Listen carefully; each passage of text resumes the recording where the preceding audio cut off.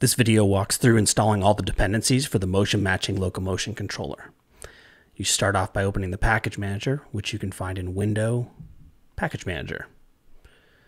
And you're going to start in the Unity registry. So if you see where it says Packages in Project, you'll change that over to Registry. But first I have to rearrange everything for reasons. We're opening up Project Settings, because we're going to need that to change the layers later, but we won't need that for any of the dependencies. I'm opening it now so that we can enable parallel import, which dramatically speeds up the import time for all these dependencies.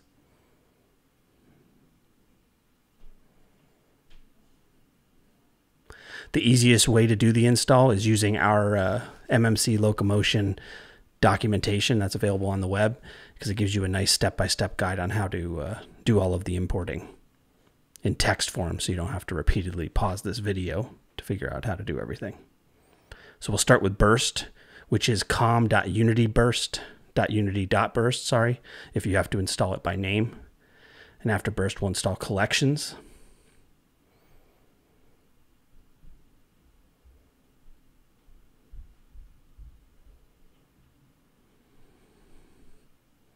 Then we'll get Cinemachine, and then we'll install two packages by name. The first one's going to be com.unity.jobs, which gets us the jobs package. And then once that's done, we'll install an optional package called com.unity.playablegraph-visualizer, which isn't necessary, but I always install it. Then we go to our assets, and we're going to search for motion matching. We're actually now going to start installing the package dependencies here. So motion matching for Unity is required, so we import that, and we can import it in full. It's going to produce, anywhere between 12 to 16 warnings, no errors. It shouldn't produce any errors, but just making sure we know what those warnings are. They're going to pop up every time we do another import, anytime there's a script recompile. Next, we'll install the other required asset, which is Movement Animset Pro from Kubold.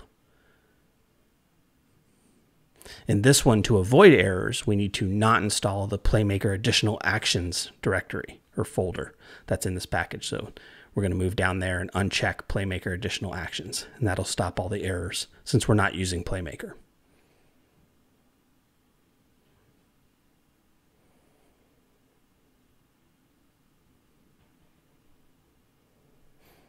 Okay, and those errors we just clear the console once we see what the errors are and confirm that, yep, they're transient, they're not going to stick around.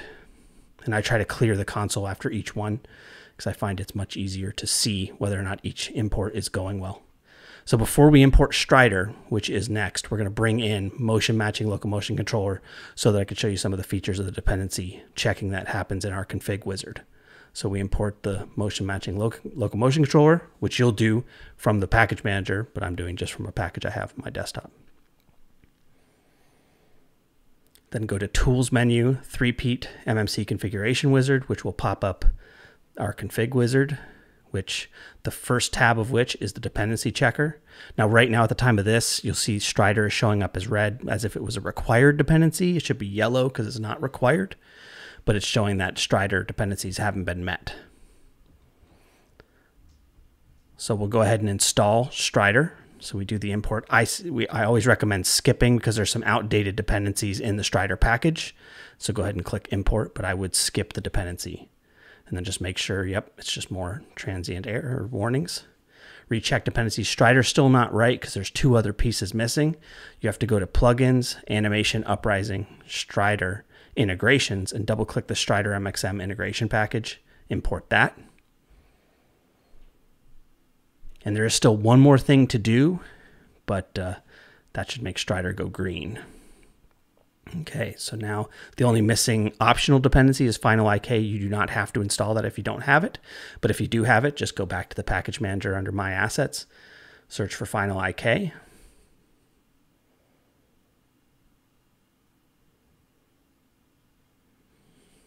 And import that as well in full.